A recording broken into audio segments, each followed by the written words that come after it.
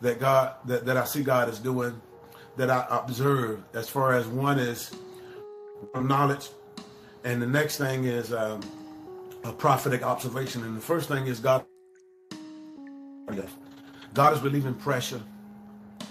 In your life, God is removing pressure. If you notice, God is taking away frustration. In certain areas of your life, I'm talking to somebody, God is removing frustration. And the reason why the frustration is being relieved is because God is giving your heart peace. And so, in other words, there's a sense of fear that you're releasing. And there's a greater sense of trust that you're trusting God in.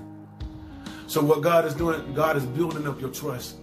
And in your trust being built up, fear is leaving. Also, the scripture says, perfect love casts out fear. Also, love, the love of God, the love of prayer, the love of thanksgiving, the love of fellowship. God's love is causing certain things to be broken from your life as well, fear. And you notice that some of you that listen to me, you got somebody that you believe in. There's somebody that you're trying to help. And it's difficult. And they're doing things that upsets you. They're doing things that are not right, but yet and still you're patient with them. You're patient with them. You keep praying for them like your kids. Or maybe it's your spouse.